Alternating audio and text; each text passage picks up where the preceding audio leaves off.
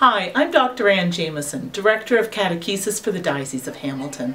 I'm so honored to have been invited by Bishop Dunn to be with you on Friday, September 13th to reflect with clergy as to what it means in Pope Francis's Joy of the Gospel to be agents of evangelization.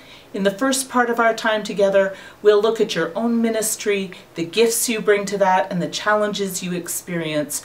Rather than proposing a new program or yet another new resource, we'll try and look at practical ways that you can become more intentional in forming missionary disciples in your own parish.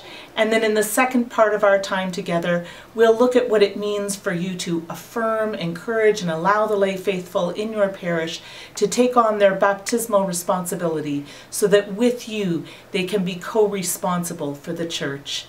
Thank you so much for your invitation. I'm looking forward to our time together.